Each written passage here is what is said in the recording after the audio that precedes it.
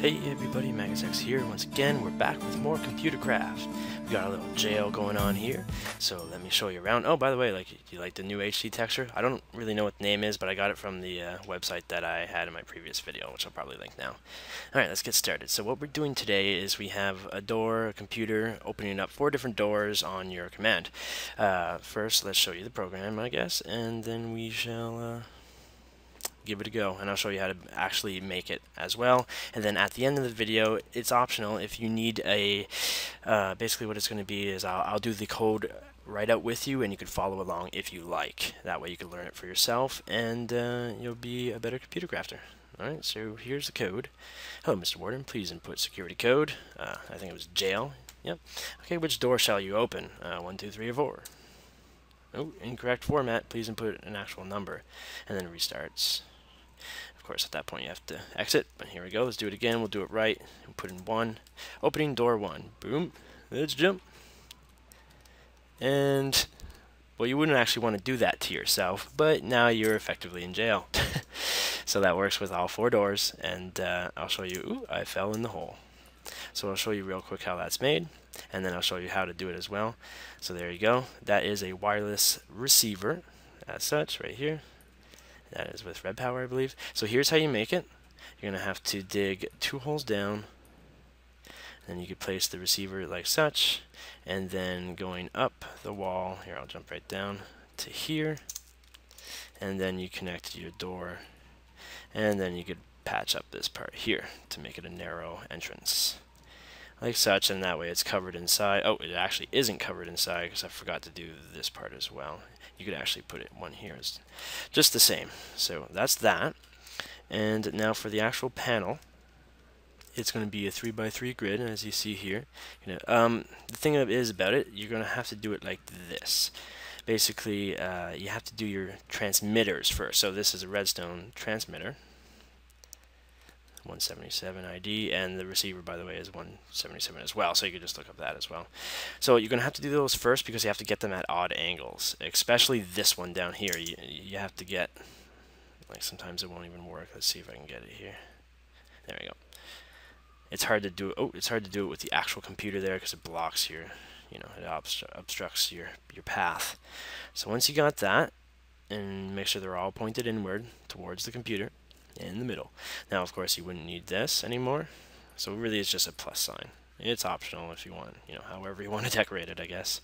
So that's all you need, and then you need the actual code itself, and I'll show you how you could actually multiply this code. So I just made another panel, right? So I'm going to make that for another set of 4 doors, perhaps, on this side. And I could have effectively 8, and you could use this. So let me show you real quick. You also have to set these up. So in my case here it would be 5, because I'm going to be using door number 5. Your first will be, 1, 2, 3, 4. And I go, actually I like to go like this. I go 5, 6, 7, 8. So I go left, right, top, bottom. That's how my code is set up. So 6, and then, ooh, and 7. I suppose you could just probably do this, right? And 8, or derp. Why did I put 9? I am the city. Silly man. Alright. So that's that, and here, let's transfer the code real quick. Super easy. You do your good old app data. You all should know this by now. Technic launcher, and we're going to go and tech it, and saves, then the world, and then computer folder. And this was probably the second computer, I would imagine. No, in order for it to show up, you'll have to actually turn it on first, just once, and then it shows up. Look, boom, 3. Awesome. So that's all I'm going to do is I'm going to go in, let's see here, I'm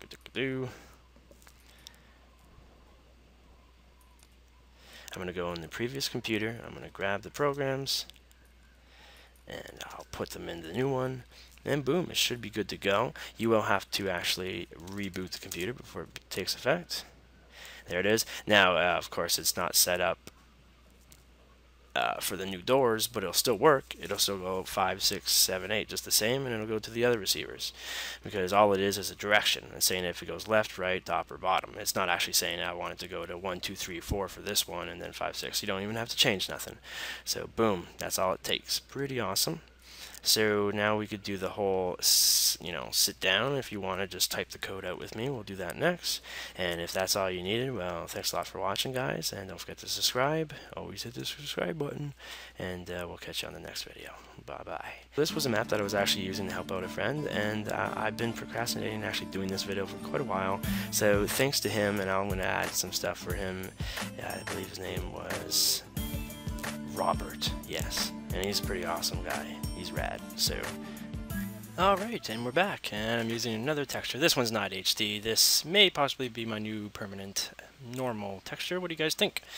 So here we go. Let's get started in the code. Please keep in mind to watch all the way through the end. If I make a mistake, and I will correct it, and if you choose not to actually watch all the way through and you make the mistake and you comment asking why isn't it working, well, I'm gonna have to kick you in the arse because you didn't watch all the way through.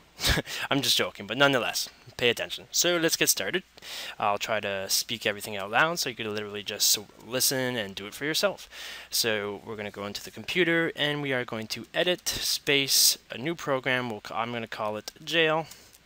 And here we go. Let's get started. First things first, we're going to need os.pullEvents with a capital E, space equals space os.pullEvents, capital E again, and then raw with a capital R. New line. Then we're going to go print. You know what? I'm actually going to do it a little bit different this time. I'm just going to go straight to the write command. And then here we will say, please input password, and make sure you use the semicolon after password and then finish it off with a quotation and a bracket. Notice that I did a bracket quotation in the beginning as well, and for whatever reason, if you don't use that semicolon, it causes an error whenever you do it within the write commands. Not sure why, but that happened to me last time. So that's that, and then that's already giving the user an opportunity to write, and then we're going to pick that up in the variable. We'll call the variable code space equals, and then io.read open and close bracket. Alright, I'll give you a slight amount of time to finish that up. Alright, so now we're going to start with the if commands, and I'm just going to go ahead and go if, I'll give it a couple spaces, then I'm going to go else, and end. And I just like to finish my if commands. I like to close them with the ends, as you always need to, but whenever I know I'm about to do a couple ifs inside of another, I like to finish them off before I get started, just so I don't kind of lose track and get confused later on. So anyways, let's get started. So if code equals equals, and always use two equal signs whenever you're doing an if check on a string, and a string is basically letters and such, something that the user would write in. So if code equals, and then inside quotations you could put in your password, so I'm just going to put jail to keep it easy, and then space then. So if the code or the password is jail, and if it's correct, what's it going to do? Well, it's going to start by printing, we'll do the open bracket quotation, which door shall you open? And then quotation and close brackets, and then we will give the user an opportunity to write again, and we'll say 1, 2, 3, or 4. Now I know that in the background it shows 5, 6, 7, 8, but that's just because it's my second set of code. For you, this would be your first one, and you would use 1, 2, 3, 4, or whatever numbers you desire to use. Doesn't really matter, it's up to you. So then we will give the user, that is the user's chance to read, so don't forget your semicolon here, and then quotation and a bracket to close. Sorry if it's a bit sloppy, guys. And then we will of course pick that up into a variable. Once again, I'll call this variable door space equals io.read, and then we will do a check on that. So here's a second if statement. So once again, let me just close it off, and then we'll start doing that. Alright, so if door equals equals, don't forget the double equals. If it equals 1, then we will do this here. We're going to go print, open bracket, quotation, opening, door, 1, and then quotation and close brackets. And then we have to do the actual redstone, so that's rs Alternatively, you could just type out redstone, but that's the short version. May as well do that. So rs.setOutput with a capital O in output, and then a space, and then a bracket, open bracket, and then quotation. And we're going to start with left because I like to go left, right, top, bottom for 1, 2, 3, 4. So left, and then another quotation, and then a comma, and then a space, and then it's true to turn it on, and then another space, don't forget that extra space there, and then a close bracket.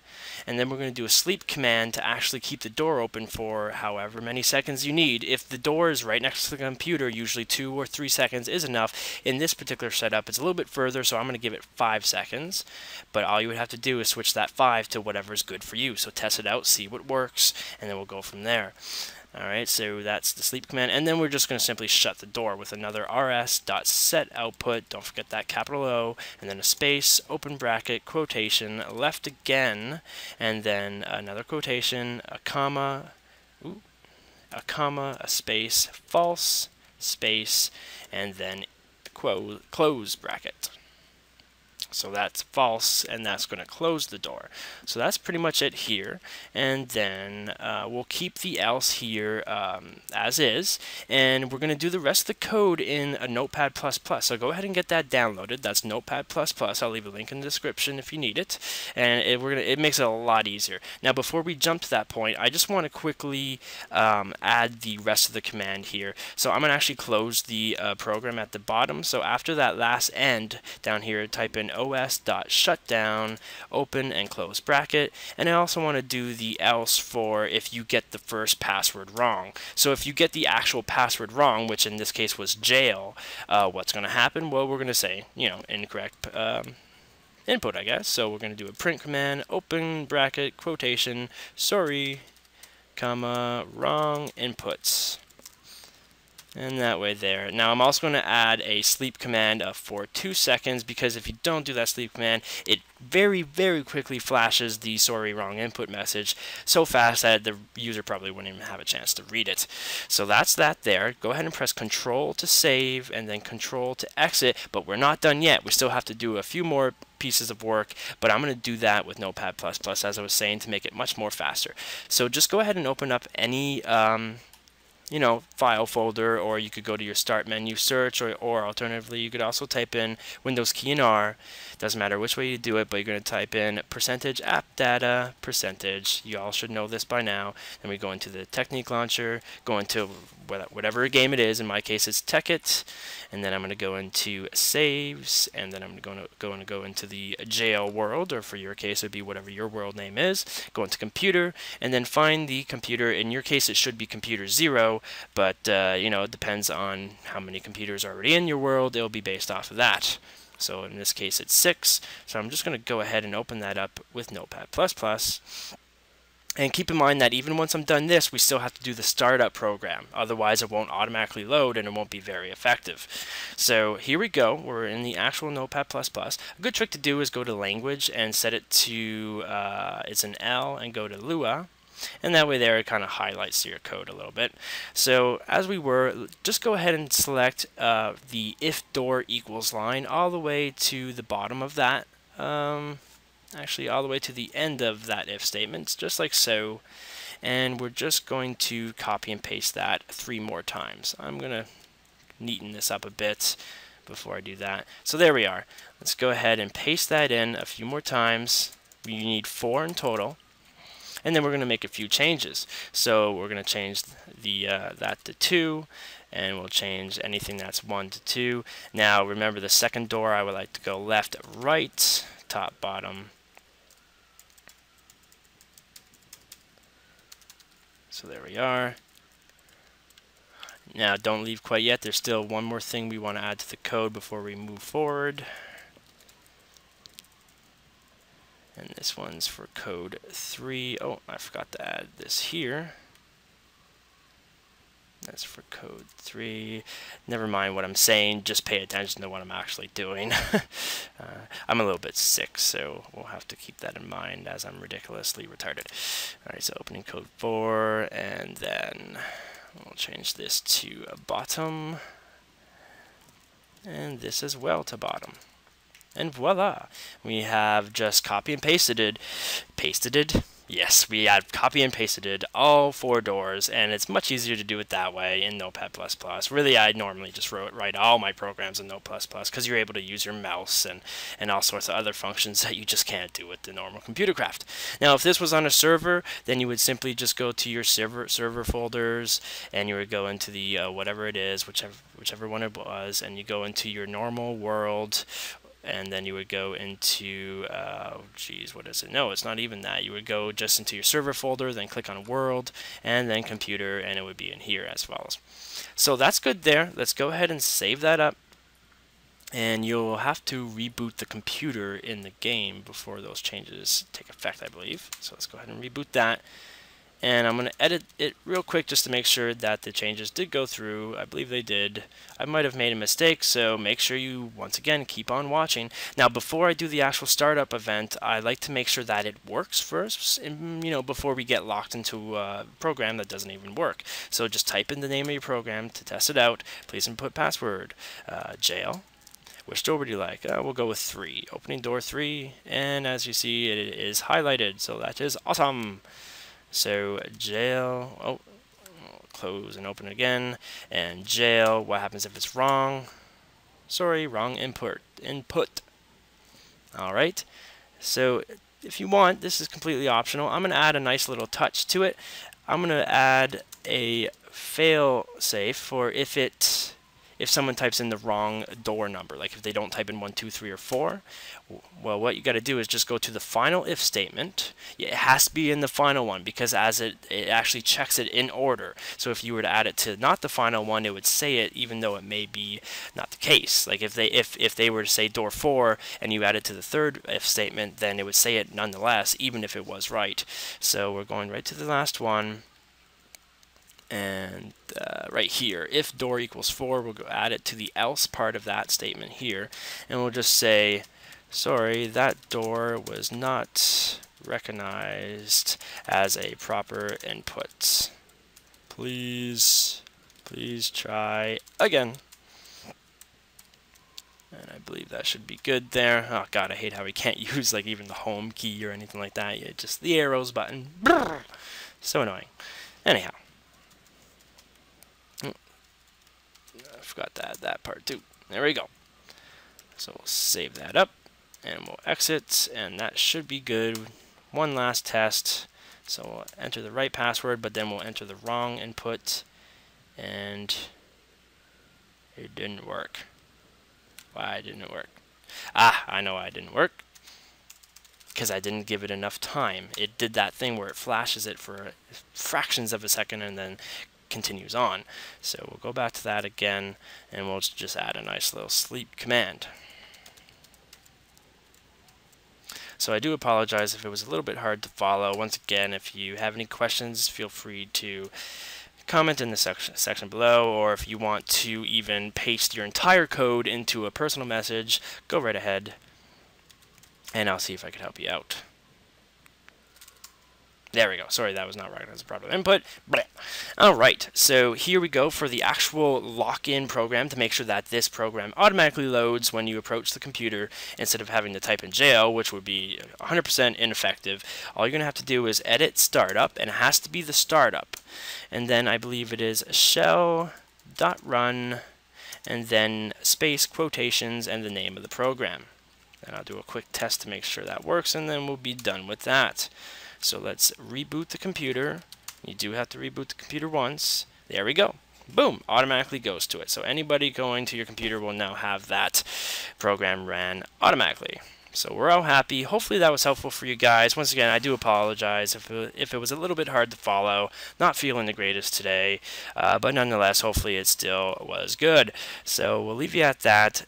Please do subscribe for future content. I usually make daily videos, however, until I start feeling, back to my normal self, and I might be a little bit slow on that daily part. But nonetheless, have yourselves a great day, guys. This has been MagusX, the Volatile Gamer, and we'll check you out on the next video. Bye-bye.